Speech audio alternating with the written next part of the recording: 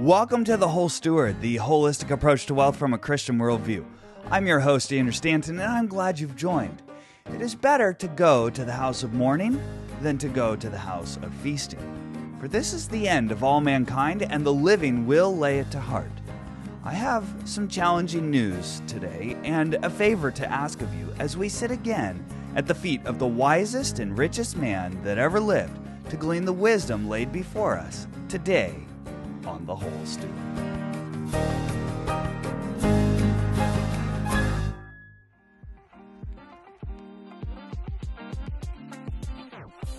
Hi, this is Gary Pinkerton with Gary's Gulch Podcast. You are listening to The Whole Steward with Andrew Stanton, one of the best researched shows by a man of true passion. Now that you know more, go out and grow more.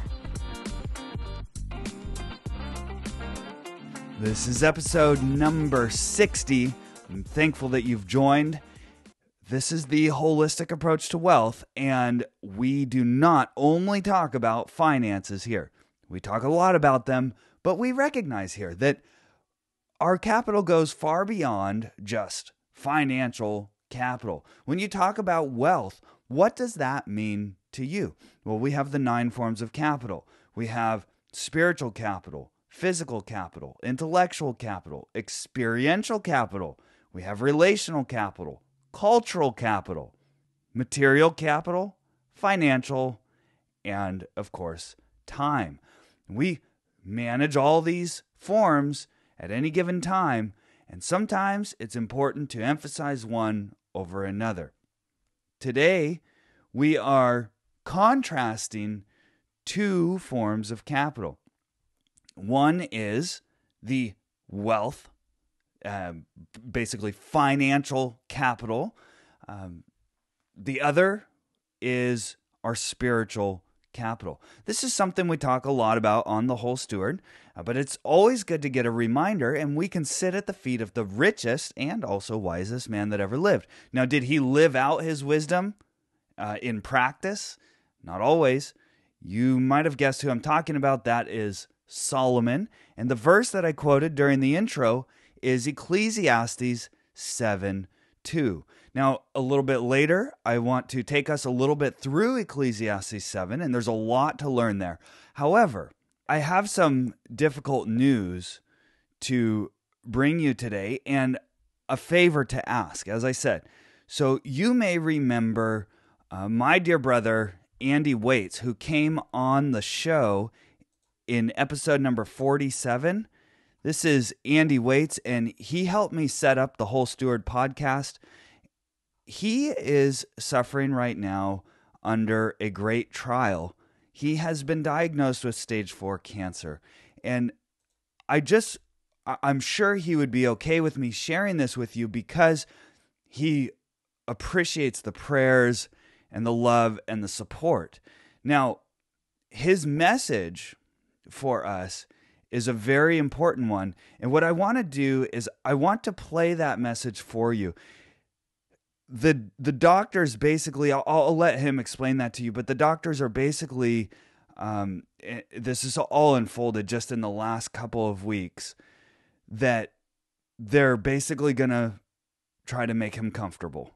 And that's pretty much, as far as we know at this time, all they can do in terms of treatment, although they may do some things. But this is difficult news, and we take an abundance approach here, and we know that there is abundance here in this life, and certainly we're going to get into that in Ecclesiastes 7, but there's also the raw facts of life, and this is difficult news, so please listen in with me as Andy shares an update.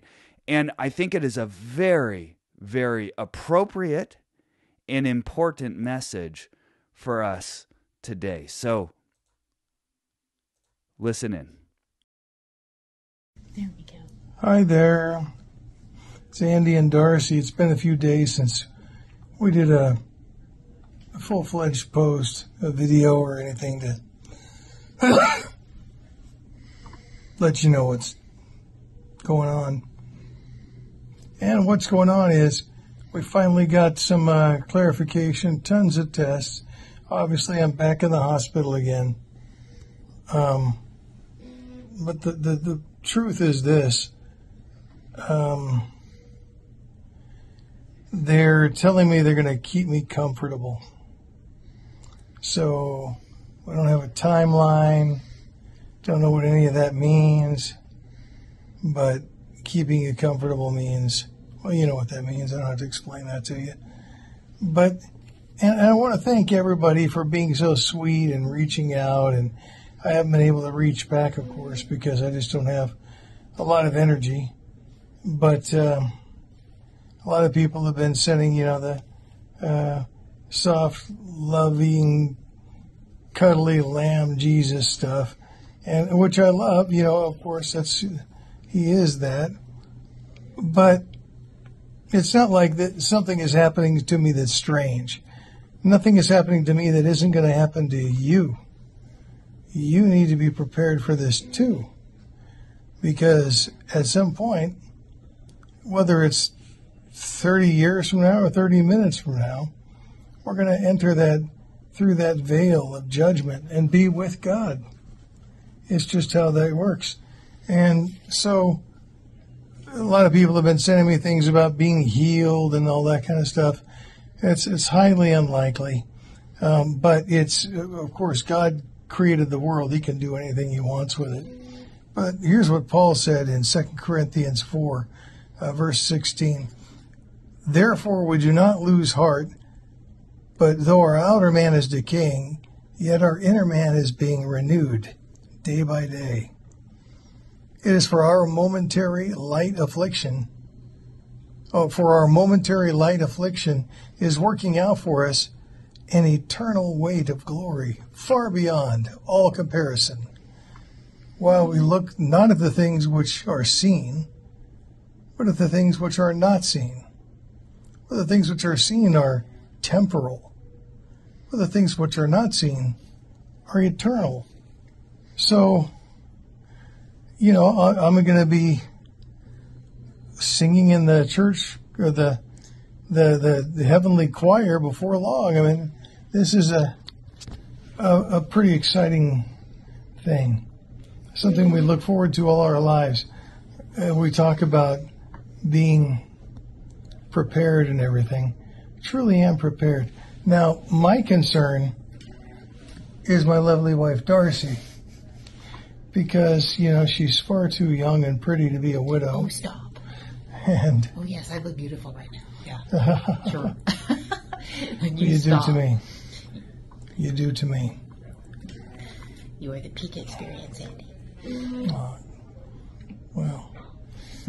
So anyway, thank you for all the decades you've been along on the ride with me, and hopefully, I know I've been in need of a lot of forgiveness and repentance along the way. God has granted me that repentance. More importantly, He has granted me His Son's righteousness. That's an exchange that we make. Sure, Jesus died on the cross and was raised after 3 days, but what's that about? That's about Him taking our sin on Him and then giving us His righteousness, so that when God sees us, when God sees me soon in heaven, it's not me that He sees, but He sees me through the lens of Jesus and His righteousness. And that's a good thing, because if I'm depending on what I've done, if I'm depending on any of my goodness, it's not going to be enough. Okay, I'm running out of energy, running out of steam. What do you want to say, Darcy? I think you pretty much said it all. You've done wonderful. Did that cover it? Yeah. Okay. Sorry, I'm stinky and kind of sweaty. And so here's the deal. Stage 4 cancer in my lungs, stage 4 cancer in my abdomen. I've got little lesions all over my head. And this is not going to last long. So, but, c'est la vie. God is in control. Jesus is my Lord. And hallelujah, He's going to be taking me in, making me a joint heir soon. I'm excited about that. I'm not crazy about this whole process, but it's going to be something wonderful. All right. So know that I love you. Know that I'm seeing your messages, even if I don't respond to them.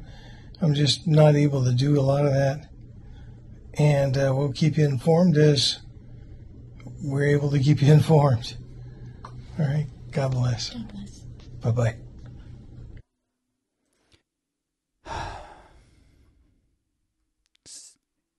Ecclesiastes 7:2.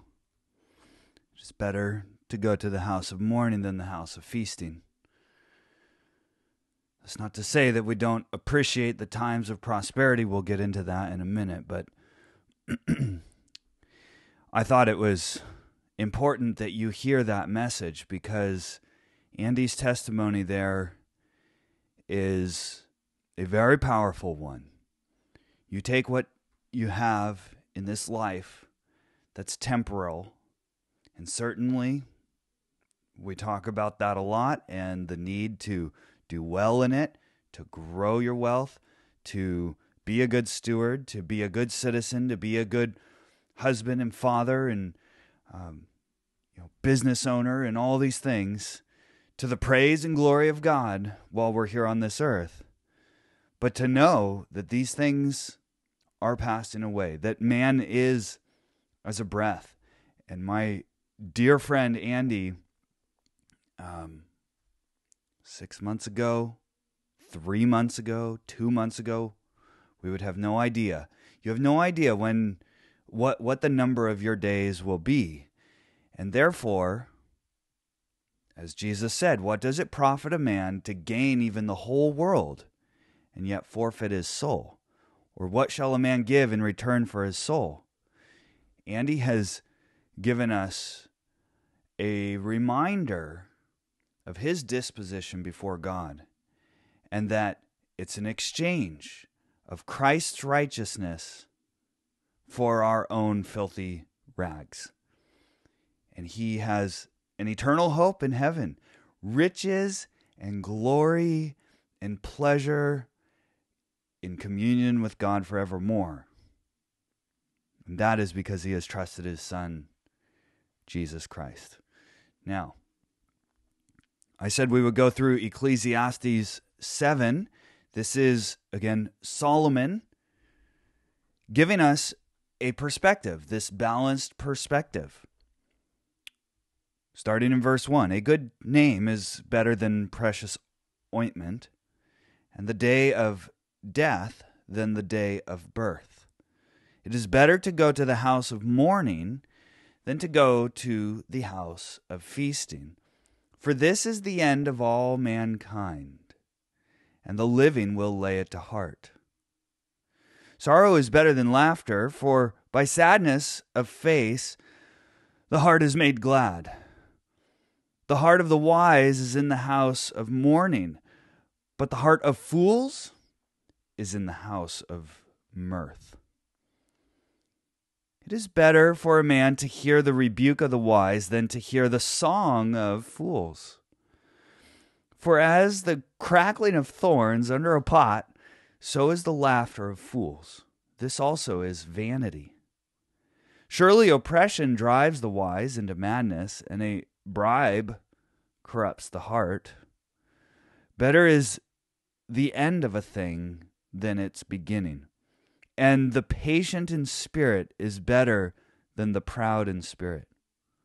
Be not quick in your spirit to become angry, for anger lodges in the heart of fools. Say not, why were the former days better than these? For it is not from wisdom that you ask this. Wisdom is good with an inheritance, an advantage to those who see the sun. For the protection of wisdom is like the protection of money, and the advantage of knowledge is that wisdom preserves the life of him who has it. Consider the work of God, Who can make straight what he has made crooked? In the day of prosperity be joyful, and in the day of adversity consider God has made the one as well as the other, so that man may not find out anything that will be after him. That was verses 1 through 14 of Ecclesiastes 7. A lot of references there from a holistic approach to wealth. You see so many references to the material and earthly things that we have, the importance of wisdom when you're taking hold of an inheritance. But protecting wisdom is like the protection of money. And we've talked about, even in recent episodes, how the beginning of wisdom is the fear of the Lord, right? So my favor to ask of you today then is to pray for Andy and Darcy. You remember, if you didn't hear the episode with him, that I interviewed him just a few short episodes ago, 13 to be exact. It was number 47. Pray for them. Pray that they would be upheld in the strength of the Lord. Pray for healing. That's an okay thing to pray for. As he said, God has certainly done very miraculous things in this regard. He's even raised the dead. But pray most importantly for the spiritual well-being. And then take a moment of introspection.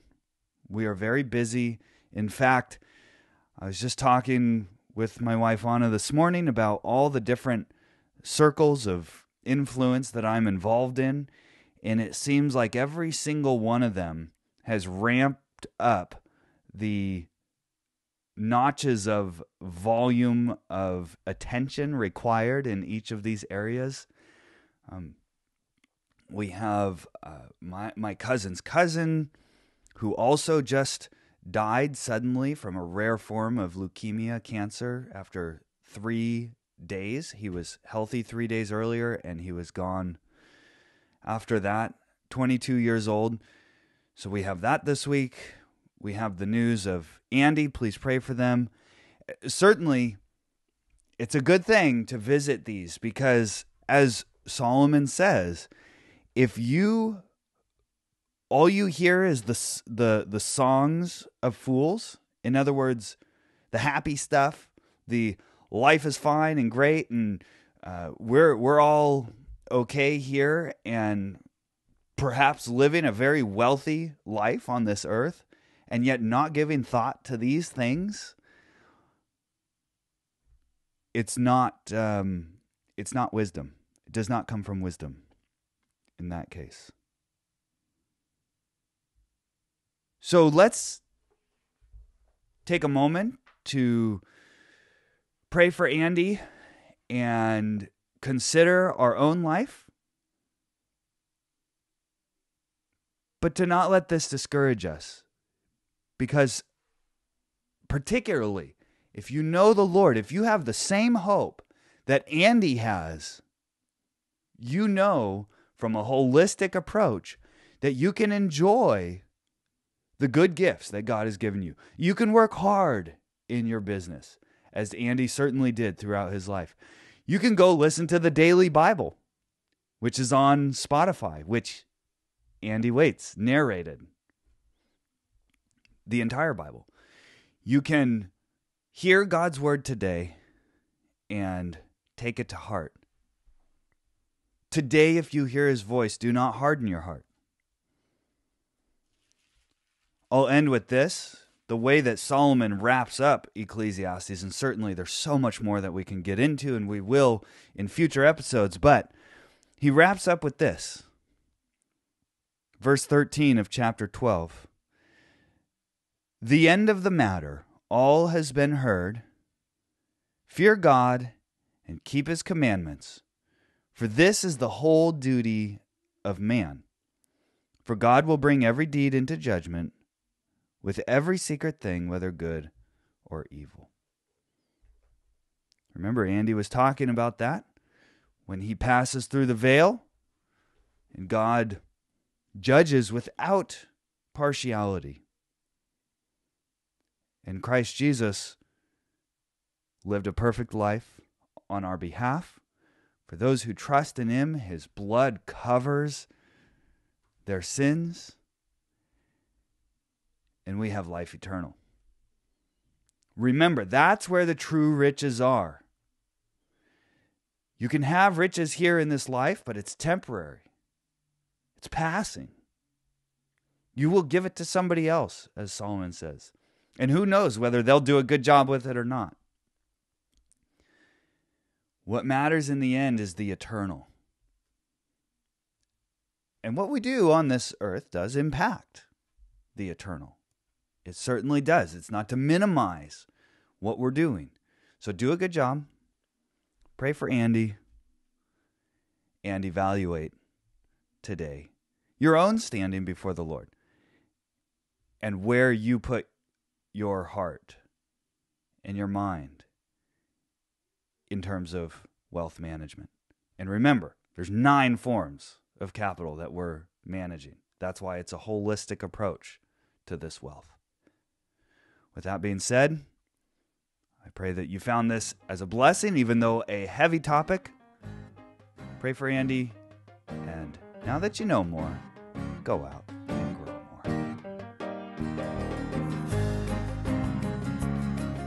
All content on The Whole Steward is for informational purposes only and must not be considered personal, professional, tax, or legal advice. Please consult an appropriate professional for individualized advice. Though we do our best to bring you reliable information, we make no guarantee on its accuracy, so you must rely on your own due diligence to draw your own conclusions. The views expressed by guests on the show are their own and may not represent that of the host. Please visit our website for complete terms and conditions.